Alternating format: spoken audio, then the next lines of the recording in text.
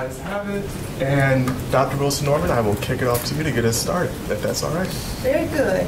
Our first presentation today is on English as a second language, and we're excited to share some of the work that is happening with our multi-language learners and our ESL department. And so I'll invite the team to join me at the table as we walk through an overview of English as a second language. Let's see here.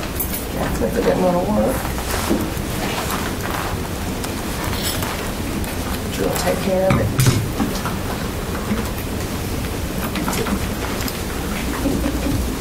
Right here. Okay.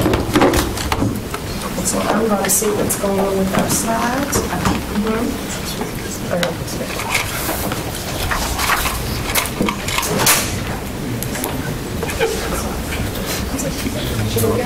Yes, sir. Okay. Good afternoon, Board Chair, Board Vice Chair, Board members, Superintendent Taylor in his absence, and others joining us today. My name is Dr. Shanika Moore Lawrence, and I'm the proud Senior Director of K-12 Academic Enhancement, and our team is grateful to have the opportunity to share some of our work with you today. Joining our discussion, there'll be several members from our team who will introduce themselves as we go through the presentation. Our desired outcomes include share an overview of the multilingual Title III programming, outline the eligibility criteria, highlighting essential qualifications for program participation, and share the WCPSS multilingual student data to assess the success and impact of current programming. Our work is aligned to the several aspects of the strategic plan. Deliver standards-based, rigorous, culturally responsive, inclusive curriculum resources and instructional practices that are enhanced by technology, and also analyze performance data to guide core instructional planning and high-impact interventions and acceleration.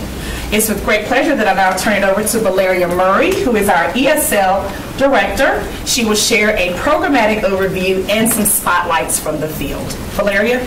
Thank you very much, Dr. Moore Lawrence. Board, thank you for the opportunity to share with you information about our Multilingual Learners Program.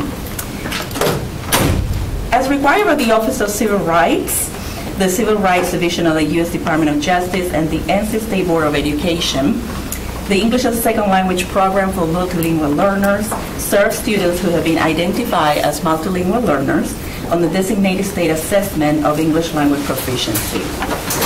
A contingent of English language development services is provided by ESL teachers and other staff for all identified multilingual learners. Let's look at the ESL department two-pronged approach of support. Through instructional support, we serve students identified as multilingual learners.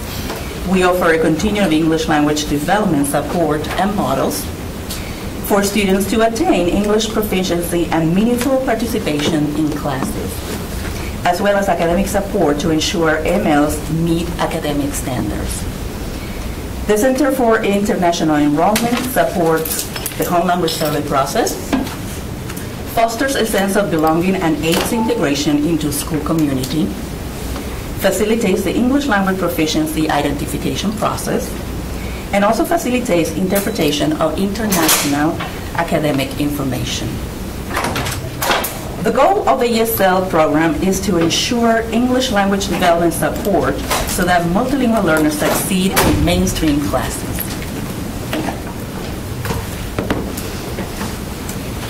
The services are divided according to students' needs.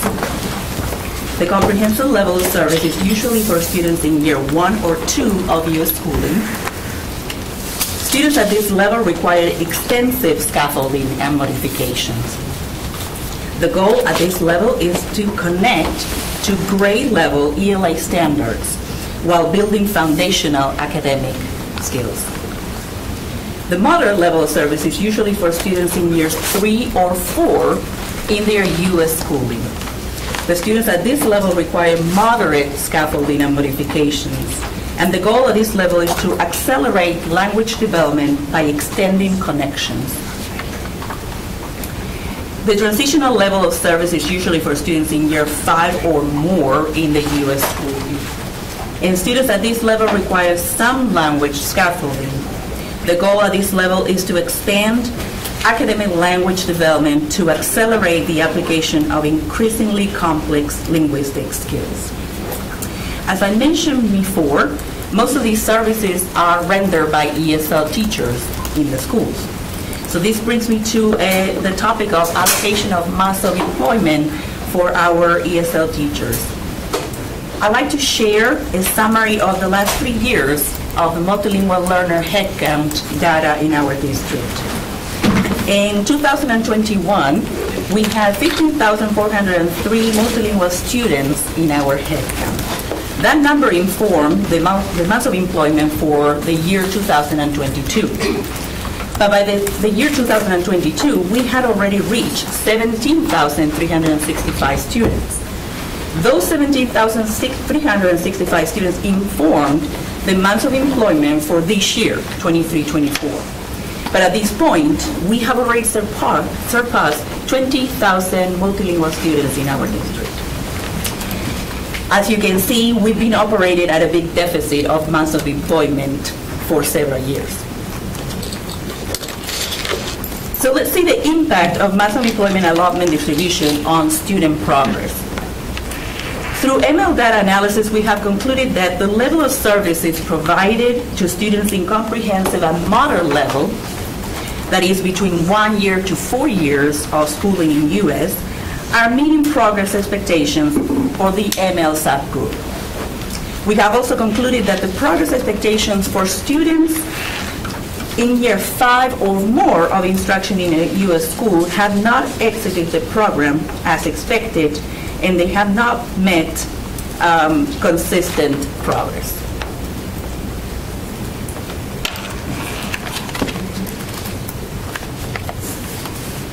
So looking at the year 24-25 and looking at our focus, taking this data into account, the ESL department's focus for 24-25 is to continue building the capacity of ESL teachers around the 3 fundamental pillars of the ESL teacher's role.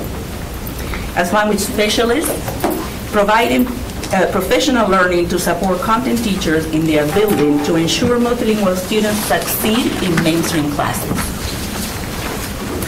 As collaborators, partnering in professional learning communities for in-class support, co-teaching, extending shelter instruction, modeling lessons, among others. And advocating for multilingual learners to enroll in AP, honors, and advanced programs through awareness of grading criteria and active involvement in IEP meetings and retention discussions. At this moment, I have the pleasure of introducing the spotlights from the field. So let's welcome Dr. Vonda Martin, Principal of Yates Mill Elementary School, Ms. Patty Edwards, Assistant Principal of Wake Forest High School, and also we're going to hear from Ms. Bonnie Mwanda, Principal of News River Middle School, who are going to talk about how these roles are exemplified in their schools. Ms. Vonda Martin. All right. Good afternoon, everybody, to our board members and Superintendent Taylor and staff. Yes, I'm Vonda Martin Jenkins. I'm the proud principal of Yates Mill Elementary, your neighbors. We're about 5 minutes away. You all are big on community engagement. Please know that you have an open invitation to visit our campus at any time. So Yates Mill is the home to 521 students. 32% of our students are MLs. 180 students of 520. So we have a healthy ML population, and our numbers are continuing, like a lot of other schools, to increase. Last year we had 137 MLs, and so we are jumping up, getting close to 200. And with only 2 teachers serving 180 students, we knew that the approach we had to take was to build capacity across the staff, right? Because 2 people cannot shoulder and meet the needs of all of those students. So today, I have with me Meg Johnson. She's one of our ESL teachers, and she's going to speak about how we are building capacity to support those 180 ML students at Yates Mill. Meg? Thank you, Dr. Jenkins. So, like she said, my name is Meg Johnson. I'm the one of the 2 ESL teachers at Yates Mill, and we definitely have a heavy lift with our ESL population that's continued to grow. One of the ways that we support our students is as a language specialist. I'm really looking closely at our WIDA Access data, which is our language proficiency data, and utilizing that strategically. So I actually work with the students to analyze their own growth and to set personal goals each year. We've also used what I've learned in the WIDA 2020 framework trainings that I participated in last year through our district ESL team to create student-friendly rubrics so that they can really be aware of how they're learning and growing, and then sharing these rubrics this year with our classroom teachers. This year I was invited to participate in each grade level's spring collaboration day. We're really fortunate that each team is able to meet for a full day of collaborative planning, and I was invited to come and be a part of that. And we did a data dig into our students' WIDA Access data. And what we saw is that students are tending to get stuck in that moderate level. Like we talked about, they're not making the growth that they need to, especially in their expressive language skills of speaking and writing. So we looked at each student in that grade level's progress on their scores, and helped the teachers to analyze to see where their students fell, and then to look at the actual standards, the WIDA language standards, and see how they are actually addressing those standards in their classroom instruction. And they saw a lot of connections between their language arts standards and the work that they're doing in their classroom and the standards that students are being held to on their language proficiency testing as well. And they really appreciate the opportunity to be more informed about how our students are graded each year on their language development, and it was very eye-opening for our teachers. And again, it really helped to build that collaboration, that it's not just, oh, Ms. Johnson takes the kids and does all their language learning. Because not only would that not be best for the students, it's not possible with the numbers that we have and the needs of our students. And that's not how we teach language. The other part of my role that we've tried to really improve is as an advocate, and that's through a program that we've developed called Sweet Strategies. So every month, the ESL team, myself and our other ESL teacher, choose a high-yield instructional strategy that benefits multilingual learners. We put a little piece of candy in their mailbox with a little blurb about the strategy. That's why it's called Sweet Strategies. But that also has an invitation to come to an optional professional learning session before and after school, where we actually model and teach the teachers how to implement that strategy in their classrooms to better benefit their multilingual learners. Some of the topics that we've covered over the past 2 years with this program are understanding the needs of newcomers and helping newcomers to feel welcome in the classroom. We've done a program on how to activate your background knowledge, which is a really important strategy for multilingual learners. We've done one on increasing the amount of student talk in your classroom and decreasing the teacher talk to provide opportunities for students to speak in class. I did a session all about different types of writing scaffolds that you can use, because a lot of teachers ask for support with writing for our multilingual learners. And then also we did a session on the use of translanguaging, which is the idea that students can access their home language in the classroom to help them develop their overall language proficiency. And again, a lot of these sessions were very eye-opening for classroom teachers, because not only did they see that they were starting to use some of this already, they just needed to fine-tune it, but also a lot of the strategies that are good for our multilingual learners benefit all students. So building the capacity of teachers to support MLs, it increases the academic achievement for all students in your classroom. Thank you, Meg. Really appreciate it. Thank you. And now we're going to go to Wake Forest High School. Ms. Patty Edwards. Hi, good afternoon. Thank you for having us here. My name is Patty Edwards. I'm the Assistant Principal for Instruction at Wake Forest High School. Not your neighbor, far out at the other end of the street. And I've brought one of our ESL teachers, Melanie Soto, with me today. I want to kind of tell you a story of how this school year has evolved, because this is not how we started out with intention, but it's where we've kind of evolved to. So like so many other schools, we have been working to close that achievement gap and really close up the achievement between our marginalized populations and our non-marginalized populations. Especially our MLs, as Valeria pointed out, we have way more than we have in the past. They just keep growing, so that's a huge population that we want to make sure we're meeting their needs. So in the fall, I, being very passionate about our ML students, attended one of Valeria's trainings, and she was going over something I already knew, but just wasn't kind of in the forefront of my mind, and that's how the access testing impacts our accountability, the percentage it counts for, and how our ML students are counting kind of twice as they count in the other subgroups, or excuse me, the other subjects as well.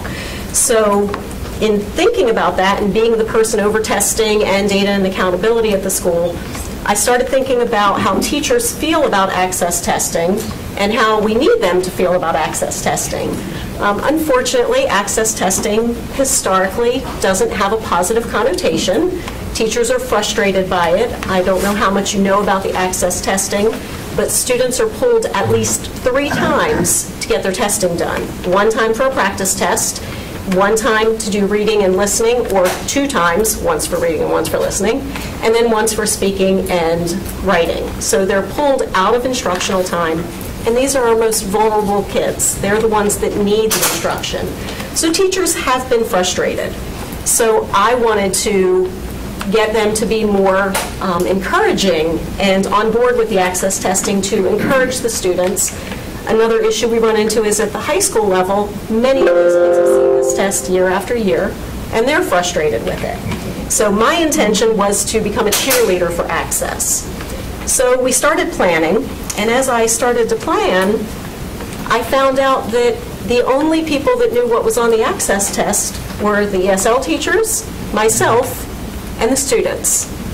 The rest of the staff had no idea, including, which shocked me, our shelter teachers. So I refocused our energy, and I said, okay, instead of just being a cheerleader, they're going to see what the access test looks like. So we, at our staff meetings, we do them by period, we did the practice test for each subgroup with all the teachers. So they got to see and feel what the kids do. And it truly was one of my favorite sessions that I've ever done, because the aha moments from teachers were just amazing. They started calling out, oh, I could use Talking Tuesdays in my class every Tuesday and have the kids talk, and they started shouting ideas, and they became very engaged with it, which I thought I was going to be kind of dragging them through it, and they really became interested and engaged in it. So we started with that. We had the sheltered team create a list of ideas that were generated at that meeting, as well as some other ideas. And that's where I'm going to turn it over to Ms. Soto to pick up and tell you about some of those strategies that we've worked into our curriculum. I'm Melanie Soto. I'm one of the ESL teachers at Wake Forest. And through the shelter team this year, we have been given encouragement and the go-ahead with our admin to take time, about 10 minutes, maybe a little longer at each staff meeting per month, to go over a strategy that would be beneficial for an ML in their classroom. And we've had a shelter teacher lead that each time so that they're not just seeing the ESL face and putting that together, but that they're seeing a content teacher also provide that. And so some of those right now have been translation, because at our high school level, they're getting all this content, all the vocabulary. The majority of them are reading in their first or second language, and so we have been doing translation PDs at our staff meetings. And so we've done that for the first one, and the second one we did just academic vocabulary and how that's so important, but also what kinds of things you can add in with those vocabulary. Visuals being a big one, especially for students who may have interrupted education. They have to add that non-linguistic representation with the word, because they're not going to know what an A or a B or a C is. And so that's kind of where we've gone with our PDs. We're looking at what other strategies we're going to be implementing and presenting to staff in the next couple of staff meetings as we finish out the year. But that's kind of what we're doing strategy-wise. And then through the shelter team, we're kind of hoping to not just that, but there's so many other things, just connect the community, connect the parents with this so that they understand kind of where their students are. So we have a family night planned for next week. We are in Wake Forest, and so it is far for parents to get to us because we have students coming from Raleigh. And so East Norbrook has graciously, East Norbrook Middle School has graciously let us use their facility. We're going to be meeting there next week for family night, and we've already had some parents respond, so we're excited to see how we can get them involved in their learning as well as the content teachers at our school. Because one of the PDs that we did this year with the ESL department, one of the ladies said, they're not your students, they're our students, they're everyone's students. So I can't just say my student, no, like the schools, the county students. Thank you, Melanie. Yeah. And we're going to go now to Miss River Middle School, and I want to just remind you that we have 3 minutes. We're going to 3 minutes. All right. We have a lot of great things happening in ESL, but I know that we need to. Okay, alrighty. So I'm Bonnie Mwanda, the very proud principal of East River Middle School. I've been there now for 7 months and a couple of days. So I'm joined here by Ms. Hara. She is our lead ESL teacher. We're going to kind of go back and forth. What you have in that folder just kind of aligns the work that we're doing in our building. So we'll kind of go through that with you. I promise in 3 minutes or less. So I'll hand over to Ms. Hara, but we'll be going back and forth. Okay. Go ahead. Thank you for the invitation to present and to show us, to be able to show you our achievement projects and projections for the next year as well. When we mentioned that we teach middle schoolers, people usually express admiration, fear, astonishment. We know that. We are aware of the special kind of resilience required to teach middle schoolers. The reality is that middle school is indeed challenging for us. It is. But it's also a stage filled with incredible opportunities for growth and connection. And that's where we as a team, we have taken this challenge and we aligned to the 3 objectives of the ESL department and the role as the ESL coordinator. We have shared vision of working collaboratively with the district to make sure that multilingual learners will receive equitable access to rigorous standards and meaningful learning experiences.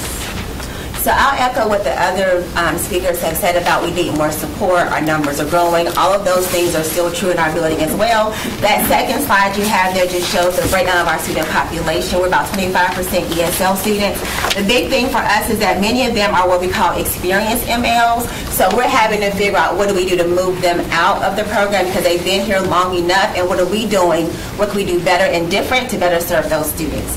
So what we have here for you is last week at our principals meeting, we learned about the new learning framework for the district. So what we've done is we've aligned our work with the district framework, with the ESL framework, so you can see how it all comes together. All right, so under Advocate or See Me, we're here to advocate for our students, obviously. So we'll just speak briefly about what we're doing. A couple of things are, I've been there for 7 months so far, and one thing that we weren't seeing is that our students weren't really being seen in the building. So like our announcements are done in Spanish and English. Our kids read the announcements now. We did hire a bilingual clerical staff back in January, and she has served our families amazingly well, I would say. There have been many instances that we did not have Miss Jaylene, we'd have been at a loss, right? And one mom came in terrified for her son. We just moved here. I was like, well, ma'am, I got somebody that can help you. She left. She stopped crying. She was good, right? So that's been major for us. We did have 39 students to attend the Hispanic Summit at NC State the other week, which was pretty amazing. Ms. Harrell went with them for that. We have a Juntos partnership that we're looking to figure out how we do better with that next year. And then we're also doing the level up tutoring with Dr. Moore's office. For next year, though, we've learned that we will not be a part of the grant for Juntos for next school year. So for future programming, how do we pay for that, number one? And then number two, that program serves our 8th graders, but we recognize that Ms. Hart can speak to, we can't just start with 8th grade to begin serving our students. It's got to start, well, for us, 6th grade, right? So we're looking at how do we create programming to serve our grades 6 through 8 students. I find that program actually changed the mindset of students. They usually at middle school make up their mind that when they go to high school, they know they're going to be 2 or 3 years, and they are able to drop off from that. So ideally, opening opportunities for them, it actually widens the idea that they might be able to do something different, that the reason why they're exposed to these learning opportunities, Juntos, being able to have a safe space to share their culture, to make connections, and to dignify their historical and rich background. Because they're multilingual doesn't mean that and we are measuring them in their English proficiency, doesn't mean that they know less. It means that they are learning a language where they are actually proficient in another. So coming back to that space and building from there a connection for them to think ahead and think of and plan for the future, it starts in middle school. So the next one talks about Challenge Me, right? And then the language specialist role that she plays. So we do provide support through sheltered instruction to our social studies and science courses currently, but our plan is to expand that. Like I said, I've been there for 7 months, so we're having to build in steps. So we are ensuring that over the summer with our summer planning that we are providing proper support to our shelter courses, but we're looking again to expand that, which kind of goes back to the need for more support in our schools. We have 2.5 teachers. I'd love to have, I don't know, 3 or 4. So, you know, to be able to do that with fidelity. Go for it. All right, so next we have Engage Me with the collaborator role that Ms. Hara plays. So one thing we've been working on with that, and similar to what Patty, my friend, what Patty said in our earlier was just that, you know, what do we do with what we're given, and then how do we modify that for our ESL students. So Karen Alston works with Steve in his office, and we talked about like the 3 read strategy. How does that look for our ESL students? So Karen has so graciously given us what that can look like for our ESL students. So our plan is to continue that work as well for next school year. Like, here are our strategies, but again, how we're going to modify and scaffold that to meet the needs of our ESL students. Perfect. We also, just to mention a little bit more about that, our school offers the 3 levels, ESL 1, 2, advanced, and also shorter learning. But our data is showing that our students are growing, not exiting year yet there. So ideally, we're still working and continue monitoring those students who have become independent, but it's still not exit the service. We still provide help, we still provide with access testing training before the test for them to be ready to be prepared emotionally, psychologically, and actually training the strategies just to cope with that test. And knowing that we know that our students come from traumatized situation, not discontinued education in some cases, and we still try to build that emotional strength to cope with these situations. And then the last focuses on Know Me and in the collaborator role. So we looked at that as collaborating with colleagues, but also with students because, well, it's kind of their education. So one thing that we did work on this year was just increasing student voice and what that testing looks like for them. So I think probably about my 2nd month, we talked to the kids and say, like, you know, we're not exiting the program. Tell us more, right? And they said, you know, sometimes when we're testing in a huge setting, I don't really want to speak in front of the people that I don't know, so can we have smaller testing sessions, which with the help of some of our central office friends, central services, they came out and they helped us out to have smaller testing sessions. So we're looking at how do we share, like Patty said, with the staff, what does the testing meals it look like, but then also including student voice in those decisions, and that is all for us. Did you have anything to add? No. Thank you so much. All right, thank you for your time. Appreciate it. And that is the end of the ESL presentation. This time we'll open it up for questions. We hope you heard a lot about some of the strategies going on in our ESL department to support our multilanguage learners, and recognizing that no learner is exactly the same, and we have to have tailored support. That's right. I want to thank the principals for sharing your time with us. I know it's an early start, but thank you all for sharing the great things that are happening in your school each and every day, and the support that you give, not only just to our students, but to their families as well, because when your families are engaged, students, academics also thrive as well. So thank you all so much. I see a couple of questions. We'll start with Mr. Hershey and then Dr. Ingham, Ms. Evans. At the beginning of the presentation, there were a number of, you listed several different numbers of the population and maybe how that related to months of employment. That is correct. Could you send that to us?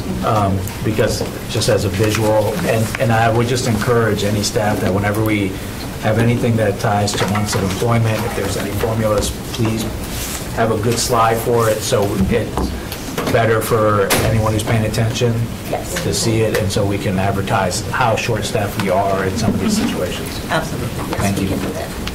Dr. Thank you so much for the presentation. And you know, I'm the recipient of ESL when I came from Hong Kong, and so I truly appreciate the efforts that people do to help kids get proficient with the language and also be part of this, great society.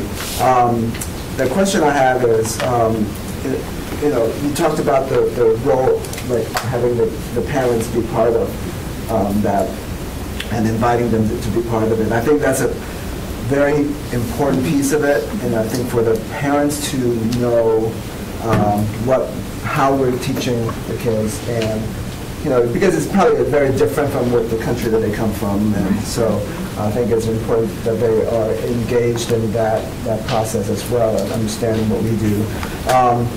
The question I have is, are there ways to kind of get people in different times of the day? Because there's so many people that are working at different times of the day, and how do you get more people involved in, and accommodate their schedules? So I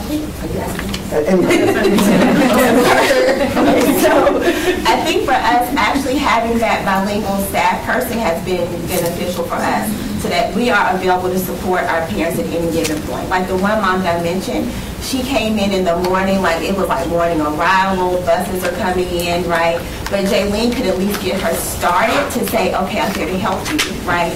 And then when she got the information, to call me or someone else in to support the parents. So really, for us, having that bilingual staff person has played a big role in just, whenever parents show up, I had one father say, well, she called me, I said, no, sorry, I'll call you back today because that's my job, right? But I had someone that was able to kind of help me get the conversation started rather than him having to wait until the next day to hear from me. She could call him back on that day and get his issue addressed that day. I can add something to that. As regards to family engagement events, we start changing like on Saturday mornings, Fridays, and also at certain points before the EOGs, before the with access testing, we invite the parents to come with the kids and sit down. We explain to them what is the purpose. I mean, to do an understanding of the scores, understanding of what we're going to be working the next weeks.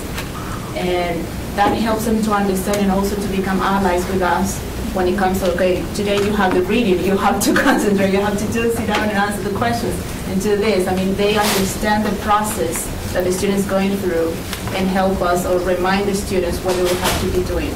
I'm talking about the testing like EOGs and the access testing, but the family engagement events have been changing according to just to accommodate the parents' working schedules. Right. Yeah. Thank you so much. Also, just to throw in there, we've done a few different events during the year, and we've purposely done them at different times because we knew we couldn't meet all of these. And we're also offering Honor Society kids coming to babysit and caretakers for the smaller children so that the parents can bring the little ones. Service hours, right? Yeah, and it's also making phone calls, like parent contact, not just during the school day. And I know that is like, outside our hours or whatever, but we have a shelter teacher. He is bilingual, and he's like, I'm going to go through and call everyone on Saturday because he knows that the family are going to be more likely to answer the phone at that point, especially to invite them to our family night next week. But it's just calling them outside of those hours, and sometimes I'll send a talking point or a message saying, hey, can I call you later? And so I'll call them too because I'm also bilingual. So it's just getting there as quick as we can, but set a time with the parent, and it's worked really well. Yeah, and through the Family Engagement District Initiative, one of the things that we always need to take into account is that the schools are creating an environment that feels safe for the parents, so they are actually wanting to go and collaborate. It's not only if the time of the day is appropriate for the families to be available, but also to feel that they are wanted. Not as intimidating. Right, exactly. And so that's what they're doing, creating that culture in their schools where the parents feel safe and wanted. Great, thank you. Thanks. So I can put it together based on what you've said today. With the context, I understand what you mean, but this is the first time that I'm hearing the phrase sheltered learning, sheltered teacher. Can you tell me more about that, please? So the sheltered instruction is based on the SIOP model, which is the Sheltered Instruction Observational Protocol, which is a model of instruction, has been around for many years. And it is based for content subject areas. And so the teachers, content area teachers, are trained on scaffolding the information for students learning English as a second or other language. So it pairs content with language development. So for example, if you are teaching science and you're going to compare cells, animal cells and human cells, and so you're going to have your learning target, which is the content that you're going to teach, but also it has to be accompanied by a language objective, because I need to make explicit the language that is needed to compare. So I need to teach superlatives, comparatives. I need to have sentence frames that says this cell is bigger than, smaller than. So I have to explicitly teach the language with the content. And so we have several schools that they have shelter courses, and so there's shelter biology, shelter math, shelter language arts, and so these strategies are being put in practice with students. Most of I think all of our classes are hybrid, so it has a certain percentage of ML students and regular population. There are some models that it could be only multilingual learners, but in Wake County we chose to have this hybrid because we feel that the students also learn from their peer experience. Thank you. And then just one more. Principal Mwanda, did you say, I hope I misheard you, you're in the HELPS program now and you won't be next year? Did you say that? Yes, I met with the Juntos. You said Juntos? No, HELPS. HELPS. I might have misheard you. No, I'm in Juntos, not Juntos. She said Juntos. Okay, okay.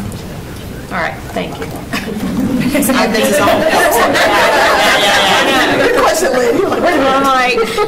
Yeah, Juntos is a Spanish word that means together, and it's a program that helps students to have experiences moving forward to college, career, so have that exposure, because a lot of our students don't have that experience at home, and so prepare them to see that they have options when they finish. Get that next year. The grant that I met with them. Yeah, I met with them last week, and the grant won't cover middle school next year. It covers only high school next year. So we're going to create our own Juntos.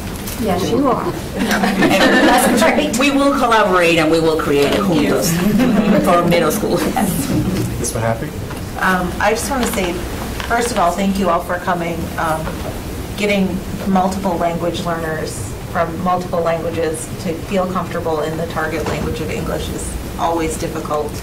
I do appreciate when we have bilingual front office staff, because you can see the relief on our Spanish-speaking families' faces when they have that. And so my question is more for a budget question. I'm sorry, Dr. Taylor, but it's coming. So do we have a supplement for bilingual front office staff, whether it's the receptionist or the lead secretary or the data manager, who can help those families? Because a lot of those times they're bringing a special skill set by being able to speak Spanish, but they're not compensated even though they're using that additional skill every day. And I say this as someone who worked in a call center bilingually and only got the same pay as everybody else. And so I think that's something, if that's not happening for a future budget season, believe me, I'm not going to add that to the list, but for a future budget season that I think we should look into, because that is such a welcoming experience for so many of our families. Yeah, I am not aware of a budget item that addresses that, but I think it's absolutely something we need to look at. You can put a premium like that on those positions. We all know what that experience is like when you have multilingual families that come in and it gives them that access. I think is absolutely what we need to do. And I know we can't do every language, but clearly we know what our higher languages are. I believe Spanish is probably the most popular, so prevalent. We have almost 190 languages represented in the district. Yeah. Well, Ms. Mahaffey, actually, that was the sidebar that Ms. Johnson-Hausler and I had about compensating. So we're on the same page. Ms. Rice. Well, that makes your 3 out of your. Oh, yes, I can mark that off. Thank you all so very much for such detailed presentations and passions that I can tell that you're doing within your schools. It's greatly appreciated, and I know families are very thankful for it as well. But I have my question is around what these amazing schools are doing individually, and so then I have to come and ask the district. So in order to access across the district with our ML testing, how are we leveraging what these amazing people are sharing? They had to create themselves within their own system, right? Their own school level, school-based level.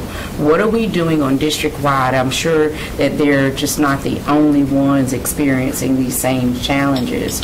And then how are we looking at that through an equitable lens? I'm looking at where my schools are represented, and then I'm looking at a district that I serve, and I didn't, I'm not hearing a sample of what they may be experiencing. And if they're in a particular geographic area and they have to create methods to help them at our school base, then I can only imagine what we're looking at elsewhere. And then, so I guess I think I'm making sense of what are we doing equitably to make sure that these families, one, what I heard you say, which touched my heart, the dignity in what they're doing. I'm going to stick to what we're doing district-wide, excellence and equity, right? I will never forget that summit. It meant something. And so how are we looking at that through that lens across the district? What are we doing to ensure on a level that from area superintendent to administration into the teaching staff that we're creating a culture of shared information to make sure that everybody is on the same page? And so that is my concern, that we can't answer that today or right here, but I definitely will do a circle back. I need to hear something about long-term and what that looks like. I'd like to share with you, I think when you heard them share today about our new district-wide learning model, and it's a personalized model that really serves from the lens of students. And the first one is See Me, that we are really looking at how we build relationships with students in all of our professional learning. All of our curriculum would be aligned and infuse some of those pieces in that. So when we talk about lowering the bar of establishing those relationships so it's not a scary situation for families or students to come into schools. And so that's that See Me part. Challenge Me is thinking about how are we providing access to every student, gifted as well as second language learner, EC student, no matter what your differences may be, how are we addressing and designing the curriculum to meet your needs. And so as we looked at all of the strategies for EC students, ESL students, AIG students, that the strategies were the same. And so we're redesigning our curriculum as a baseline for everyone to be able to use so that we have those strategies built within it. And then when we think about Engage Me, that goes back to those how-you strategies. What are our expectations that we want to see in every classroom in our school district? So not, of course we want schools to use their creativity and make enhancements, but establishing a baseline expectation for every classroom is what we shared with our principals last week. And then Know Me, that we describe multi-language learners and not every child is the same. Some come with interrupted schooling, some students may be learning a second language but they're gifted in mathematics. And so thinking about how do we know each student based on the data that we see. And so that's the baseline model for every department, whether it's ESL, EC, AIG, regular ed, that we're all centering around this personalized student learning model. So that's kind of our baseline support, that we are anchoring everything that we're doing in academic advancement around that work. If I could add, I had 27 years of experience in teaching ESL in North Carolina. And I can tell you that this model is what is going to make the difference, because as some of the teachers and the principals were sharing, for many, many years, ML students was the ESL teachers' sole responsibility. But this model is bringing the sense of the school community and making a place at the table for our ML students and our ML families.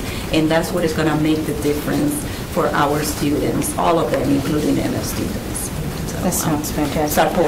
Fully supporting the model. Just one last question. And so with all of that said, and I know you said you guys have implemented this or shared it last week, will we be able to come back at another time to hear data around the success of these implementations and what that looks like and how we can measure where students are actually achieving where we need them to be in transitioning into stronger English speakers. So I see Dr. Wilson-Norman shaking her head, yes. So, and I can't remember, I know Vice Chair Johnson-Austin and I met with Dr. Wilson-Norman to map out all of next year, so I'm sure there's going to be opportunities to bring back a lot of these, not just this particular topic, but other topics that have come back to give updates and reports out. So I'm sure it's going to be possible. Yes, ma'am. So on the division of principals and assistant principals, we're on the ESL subcommittee. So we also on our level are working to share what we've done in our buildings with other administrators to kind of also on our level share the work that we're doing. And that meets monthly. So. Is there any other questions? Okay. Well, thank you all so much. And I'll turn it back over to you, Dr. Wilson-Norman, for our next topic. Very good. We want to share with you our extended learning opportunities. And extended learning may be how we connect with families, how we connect with students, how we're doing additional extended learning opportunities. And so we have a team with us here today who will join us to share our desired outcomes. That we want to share an overview of the extended learning opportunities with our K-12 academic advancement. We want to present important data to showcase the benefits and outcomes of our extended learning initiatives, as well as communicate the successes and challenges of the current program and share some upcoming events. So if you would join us at the table.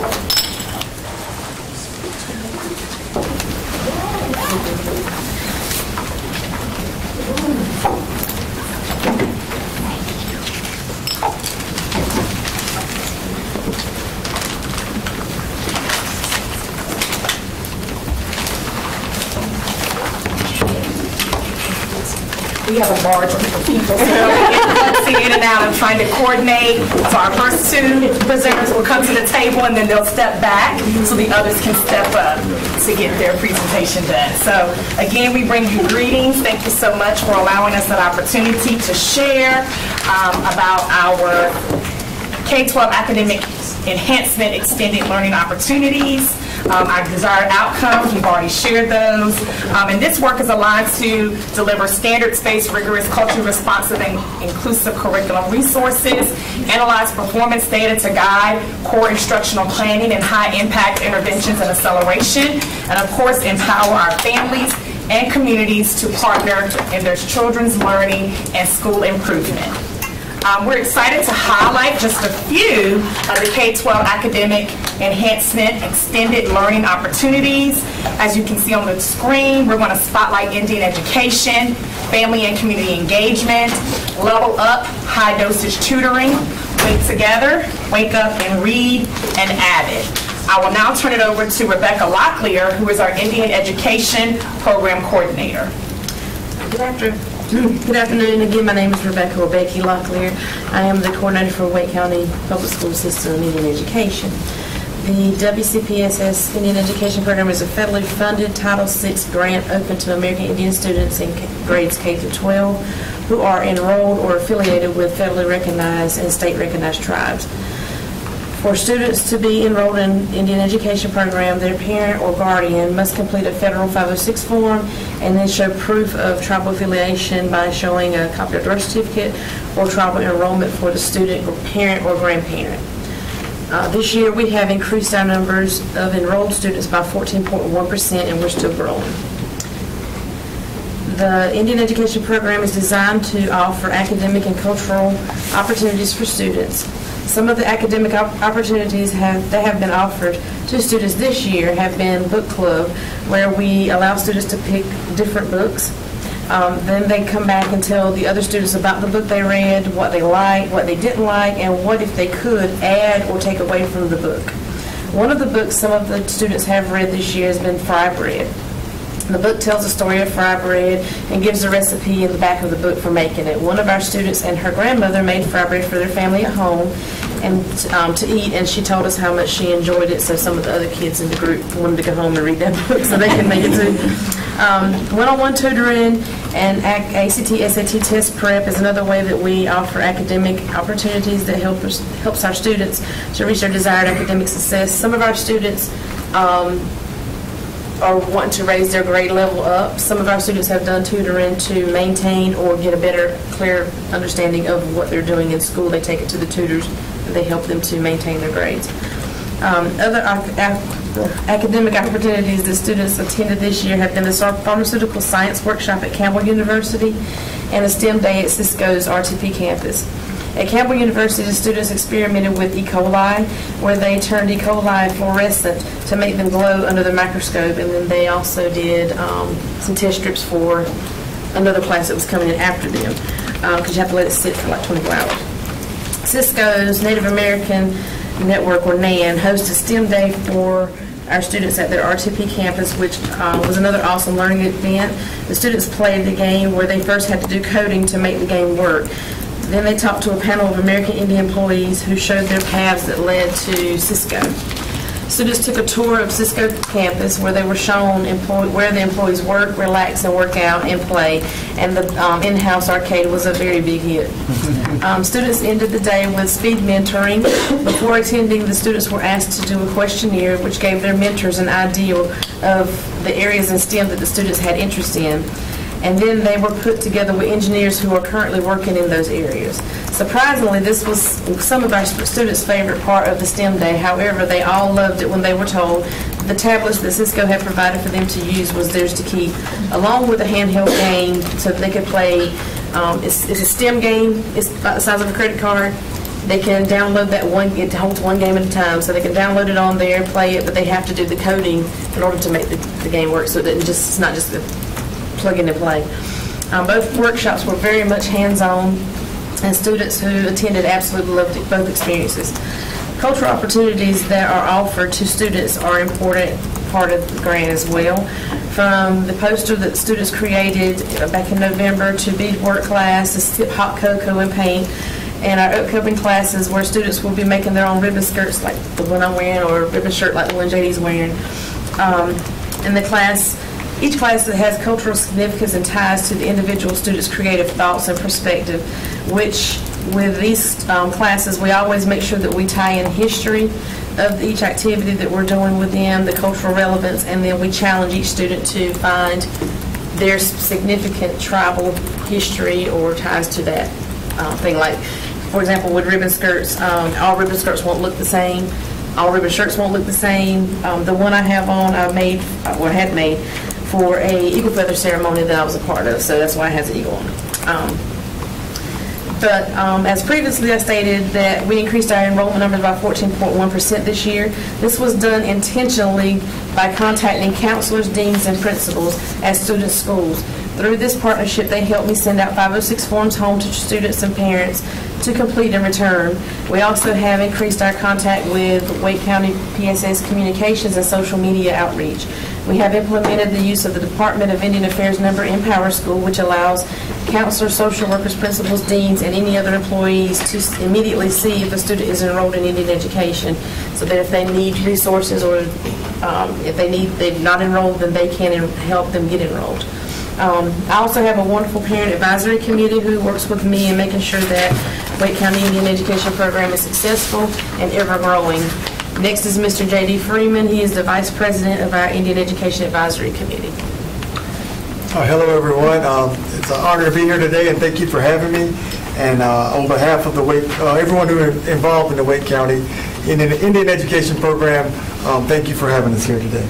My name is J.D. Freeman. I'm a Lumbee Indian. I currently live in Apex, North Carolina, where I have two daughters going through the Wake County public school system.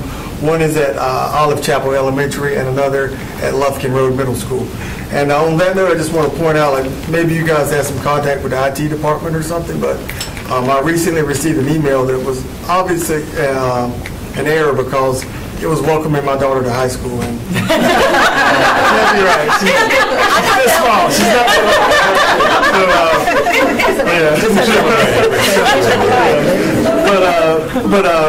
but I guess in all seriousness though, but I need to be serious here, so thank you. But thank you guys for allowing us to hire Miss Becky Locklear. Recently, Miss Gwen Locklear, fortunately for her, but unfortunately for us, she reached retirement, was able to retire, and just her years of service and knowledge, we were terrified. like, we're not going to find someone to replace her. And thankfully for, Dr. Moore Lawrence, as well as Becky Foote, as well as other staff, helped field a number of applicants and participated in the interviews, and were able to find Becky. And our biggest worry with Becky was we would not be able to get her to come here. So thank you to Wake County as well for assisting with this, making this a full-time position. Legally and practically, we realized we couldn't advertise a part-time or full-time position with part-time pay. Because that's what Ms. Quinn was doing. So thank you for assisting with that, and Becky hit the ground running. As she was saying earlier, thanks, and her being able to talk with principals and get more of these forms filled out, increase our participation, which also increased our grant amount, which is a good thing. So thank you for that. And thank you for giving us a place in Garner. We enjoy having a home that we're able to go to and congregate with our kids and get to know each other, discuss our stories, as well as participate in events that Becky previously spoke about. Able to make really nice ribbon shirts, corn necklaces. We do a lot of beading. We're also currently doing some language workshops and allowing kids and parents to learn a little bit more about some of our lost languages. That it's something that's gaining steam across Native American, and it's great that here in Wake County we're able to do that. And also thank you for the academic opportunities to introduce our kids to STEM and pharmaceutical services. I myself grew up in another county, but was able to participate in some of those activities, and it just introduced me to engineering, and I'm able to do that now. So I'm really thankful, and I see that same thing happening with our kids. So thank you for allowing that. I want to make sure I capture everything here. And as with most meetings our days, we recently transferred to a virtual platform.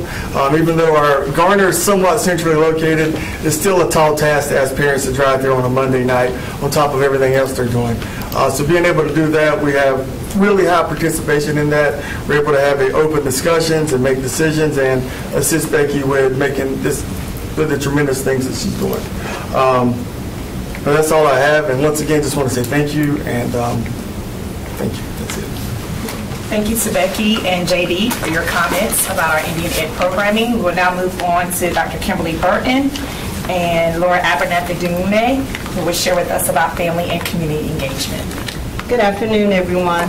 Laura and I are so pleased to be with you this afternoon to share a little bit about the work of the Family Engagement Committee of Wake County Public Schools. I will first share that the WCPS Family Engagement Committee is a diverse group. It's representative of school-based staff, central services staff, community members, and parents.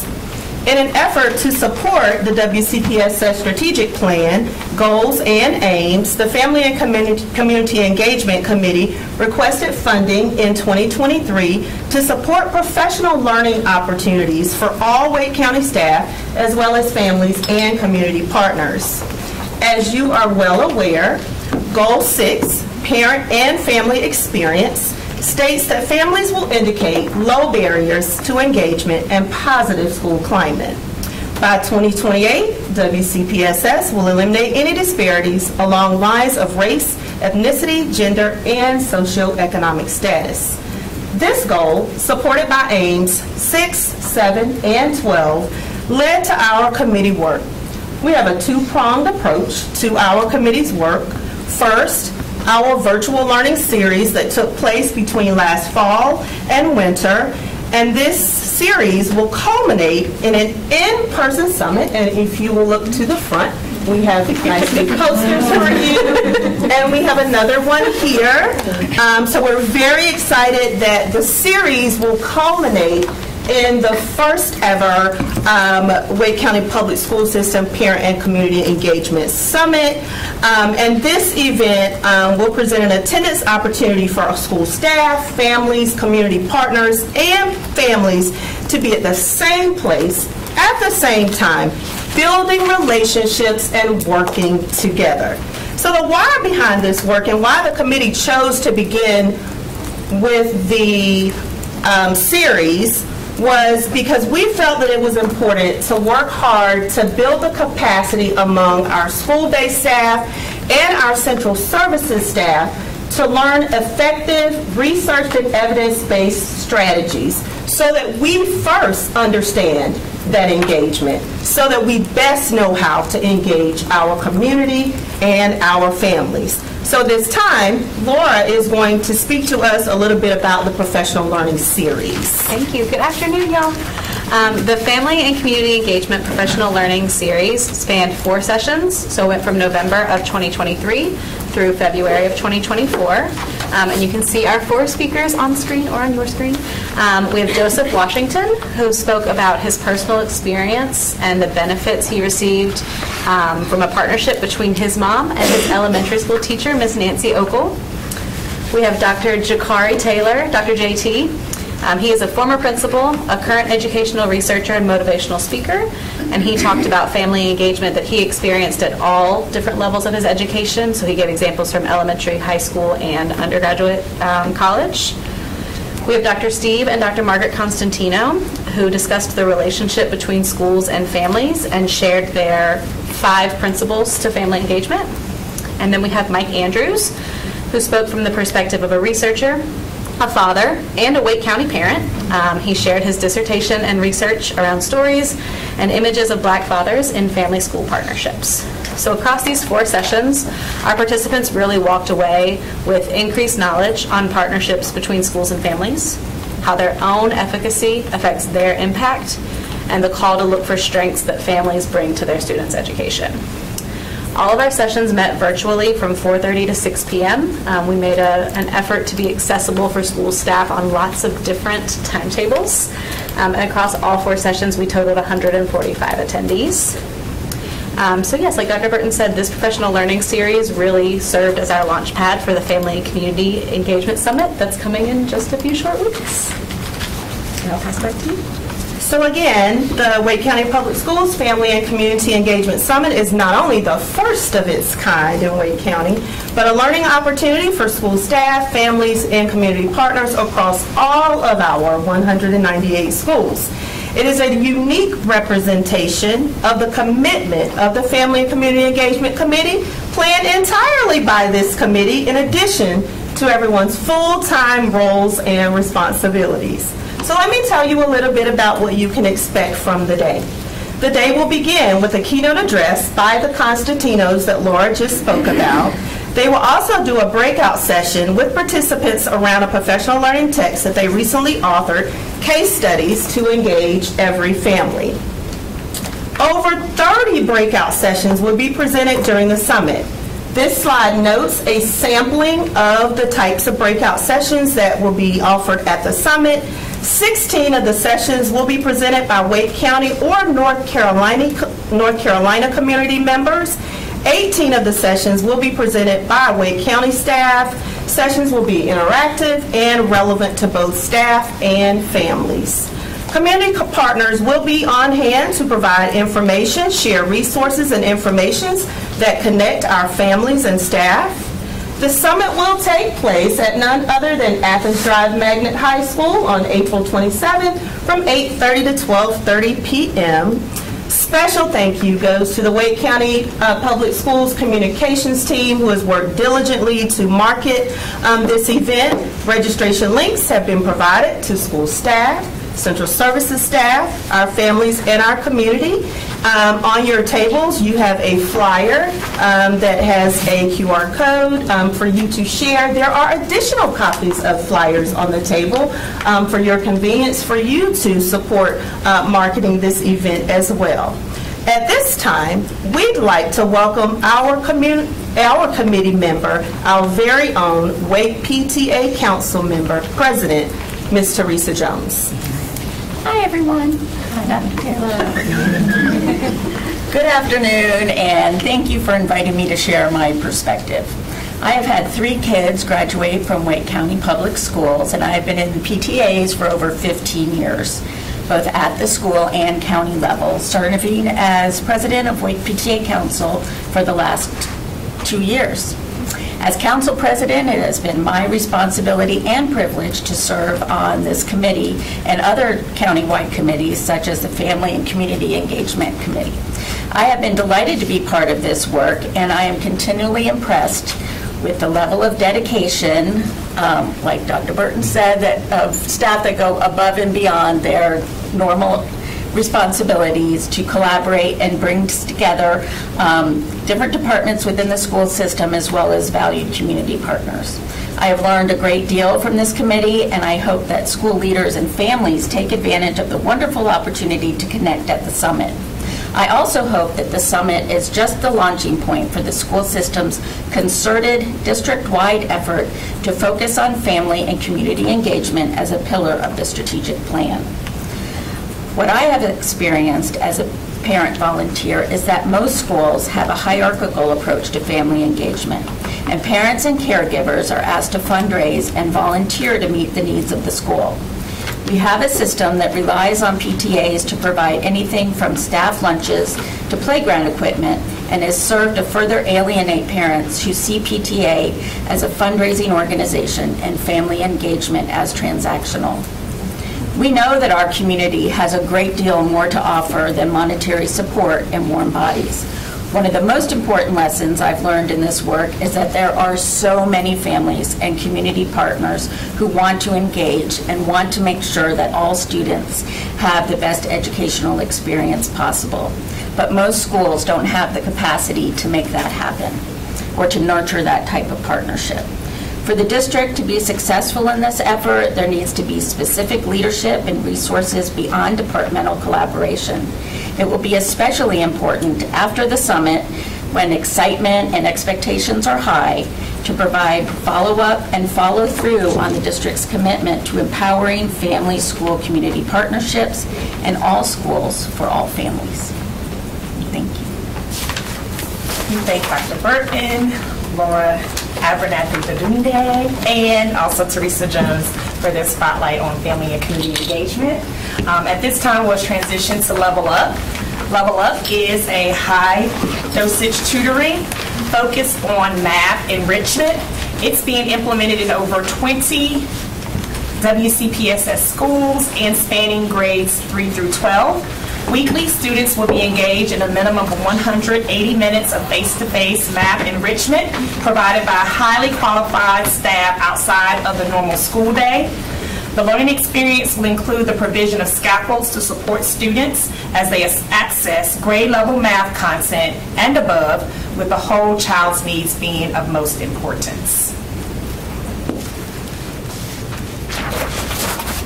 As you know, Wake Together is a collaborative community initiative. This is another spotlight focused on accelerating students by bringing together WCPSS and various community organizations and volunteers to serve as thought partners, organizers, and implementers of this important work. One way that we have already seen the impact of Wake Together is via HELPS. Our vision for 24-25 is to maximize the Wake Together work to impact more schools, more students, more educators, more families, and more partners. And we look forward to sharing exciting updates on Wake Together's progress in 24-25. I'm now going to turn it over to Marissa Smith, who's one of our Wake Up and Read leaders, which is a part of our Wake Together work. Good afternoon. It's a pleasure to be here to share the collective work of Wake Up and Read and how it impacts the students of Wake County. Over 30 cross-sector partners are committed to learning together and removing barriers to ensure that all Wake County children are proficient readers. Wake Up and Read's work is centered around 3 major pillars: school readiness, that's a birth to 5 group that is working to grow their understanding of how to provide equitable access to early childhood education experiences so that children are better prepared once they enter kindergarten. Outside of school learning opportunities, that K-5 action team is expanding their knowledge of what happens during the school day so that they can then provide alignment in those outside after-school programs. And engaged families as partners. That action team is meeting families where they are, literally and figuratively, to learn from and with them as they navigate how to support learning at home. In the last 3 months alone, we have been able to leverage the strength of our community to ensure over 13,000 high-quality and culturally affirming books and literacy materials were provided to children.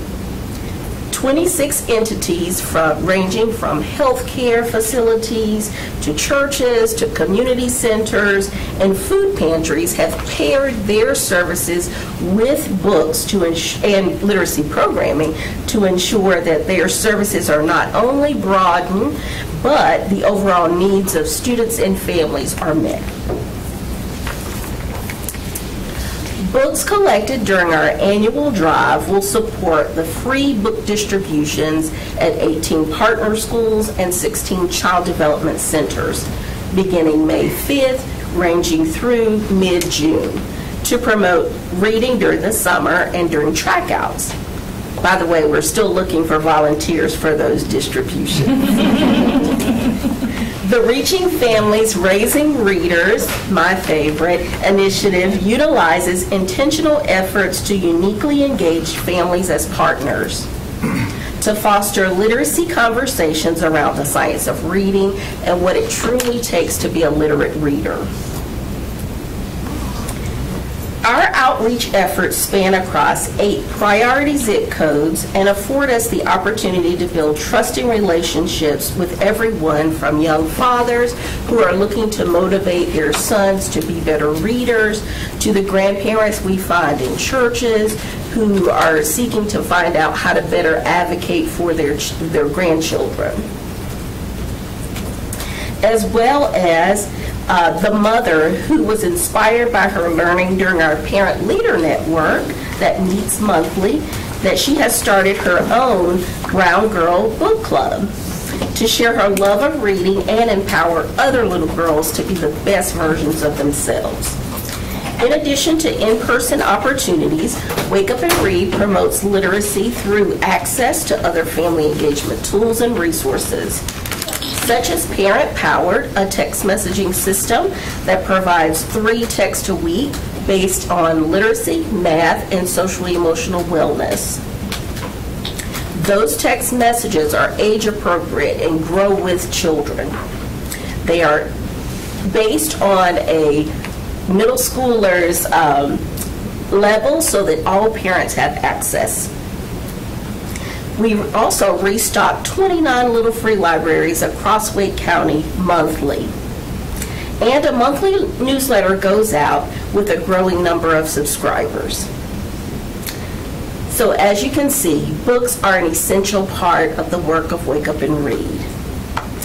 But the true power of the Wake Up and Read Coalition is the shared learning, the capacity building, and the relentless commitment of families, partners, and the numerous volunteers to ensure that our children are literate. Thank you. Thank you, Marissa Smith, and also Liz Colbert, who is our interim program administrator for Wake Up and Read. And again, we are proud that Wake Up and Read is a part of our Wake Together coalition. Our last spotlight for today is AVID. AVID is advancement via individual determination. AVID's mission is to close the opportunity gap by preparing all students for college and career readiness and success in a global society. AVID has proven national effectiveness, with 76% of AVID seniors being from low socioeconomic status background, 86% of those being underrepresented students, but nevertheless, those students outperform their peers in crucial metrics nationwide. 94% of them complete a 4-year college entrance requirement, 90% apply and are accepted into 4-year colleges, and 84% of those who are accepted enroll in college, persisting into the 2nd year. For the 23-24 school year, we're excited to have the opportunity to implement AVID at the following 6 schools. Staff receive training on the AVID College and Career Readiness Framework. Students receive access to tools that accelerate their preparation for college and career. And families are partners who help to ensure that students maximize those AVID offerings provided, and that families also have what they need to impact their students' outcomes. And we will have further expansion into some additional schools for 24-25. As you can see, K-12 academic enhancement extended learning opportunities are plentiful, and we look forward to continued success. Thank you. So we had an opportunity to share with many programs that we have in place to really begin to look at how do we live up to the opportunity and access, equity for all students. And so we shared a highlight of some of these programs. Some of them are deeply entrenched in the work and we're continuing to enhance them. Some of them are new and we're working to strengthen those programs. So we will take any questions that you guys have. Thank you all so much for the overview that you all have provided for us, the great work that we don't get to see every day, but knowing that the great work is happening. It's always great to learn about that. And I would say, Dr. Wilson-Norman, hopefully next year we can bring some students to hear about their experience with AVID, so we can learn more and see how we can potentially get this in all of our schools. But I'll open up with some questions. I saw Chair Haggerty and then Mr. Hershey. Thank you, Mr. Swanson. So with a lot of these different extended learning opportunities, there's a lot of different individual programs that each fill a need. Where does the funding for these programs typically come from? Is it more grant funding? Is it funding that we get from our local county? Or is state money provided through our allocations? Probably a little bit of both. Some things start with grant funding, and based on its success, we may begin to look at moving it to local funding or some federal funding, some type of funds in which we have.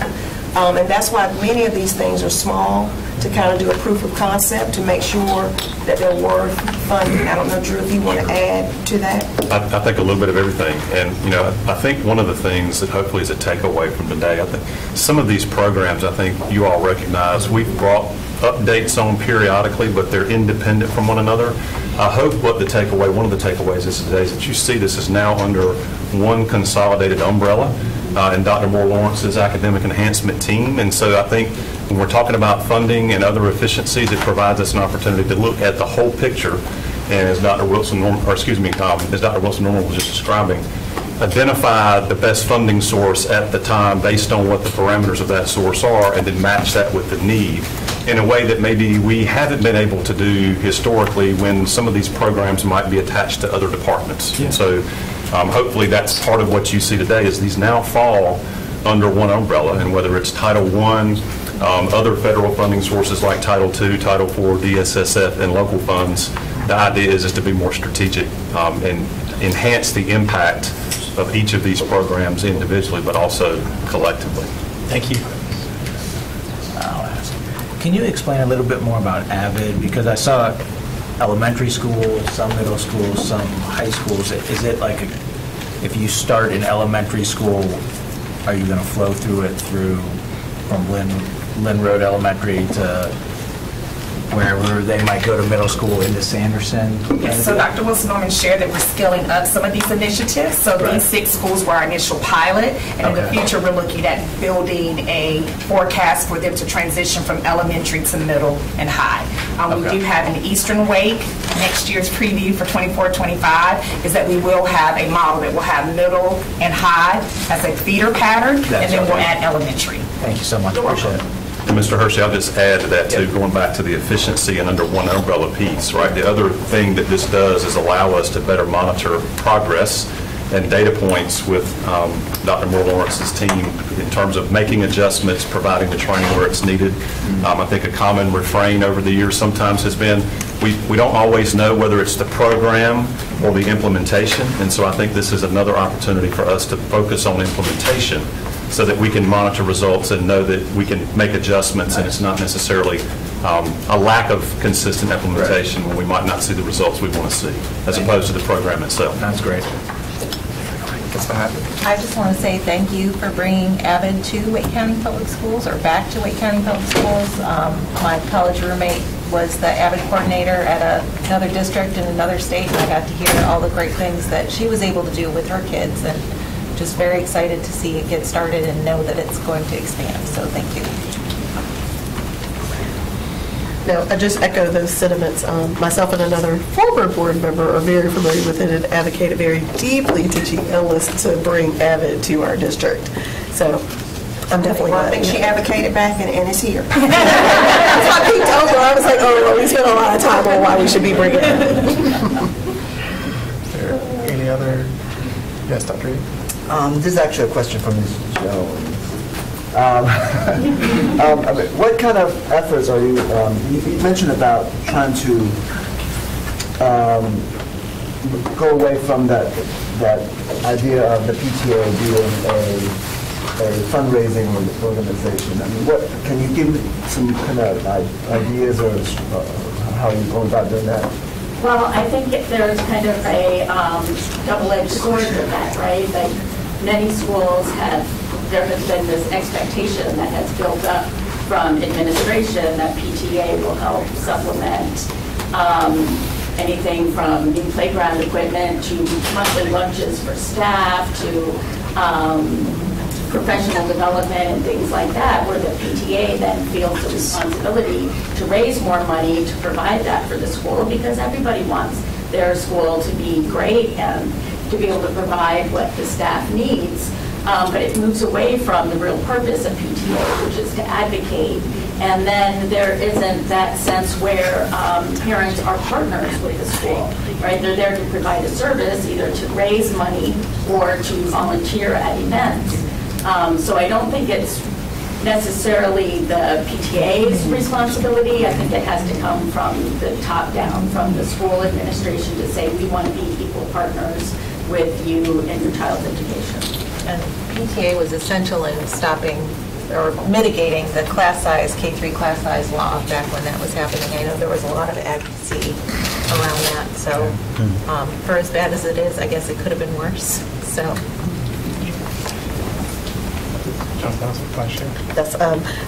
Thank you, Dr. Ng. I just told Chair you teed me up for Elevate, which is our partnership with Activate Good, which again, credit to yet another wonderful former board member. I have had great board members who've drugged me along into a lot of good things. And of course, thank you, Ms. Jones, for the work that you do. I think the other piece that I would add for PTA that I think can be valuable, and many of you know, when my daughter entered middle school, we entered to a school that didn't have a PTA. My husband, who had never been on PTA, had to be on PTA because I was on the school board. But our goal, to your point, was not about fundraising. It was about ensuring parents understood what was happening in those buildings. So yes, legislative advocacy is important, but for me, it was also the advocacy in that building on behalf of those students, so that families were, which we heard very well, I think, families or schools without PTAs, the benefits that we heard earlier about what's happening in our buildings with family engagement is bringing families into school, but that wasn't the case. And that's why we're talking about it today, because that has not always been the ways in which we were engaging families who didn't have complete access and resources to our schools.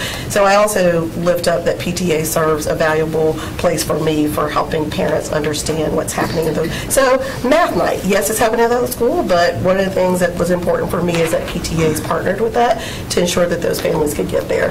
And then lastly, the Elevate project with Activate Good was, for me, a beginning step to show that there are ways to bring resources into the schools, especially when parents don't have those resources, and that's really highlighting, and all of you know, is Ms. Cash, who drove the message home all the time, that we were missing the opportunity on public-private partnerships, and that's what this has proved. I mean, we're now up to 15 schools, and thank you, Ms. Mwanda. We are begging schools to apply so we can keep this project going. So I look at her because she sent me emails like, I got it in. Because it is important to me that we have these businesses now invested, to your point, in helping with resources, because that should not necessarily be shouldered on the burdens of parents, so that they can't feel that they can be engaged in their school. So that's one thing that we hope to alleviate with this new transition of bringing in partnerships where, yes, a bank can come in and do all these things and help bring financial resources, while PTAs can help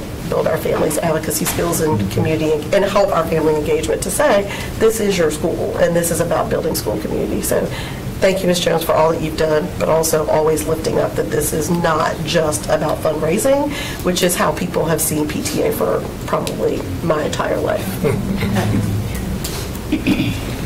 Thank you all so much for a great discussion, and I do want to make I noticed on the agenda we only have one more Student Achievement Committee meeting, and that's going to be May 14th. Yes. We have pulled the June one because June is such a busy month, and I did not want to have staff going from the convention center here. So May 14th will be our last Student Achievement Committee, and we have 10 minutes to spare to our work session. So I'm going to adjourn this meeting at 2:20. Thank you. Thank you.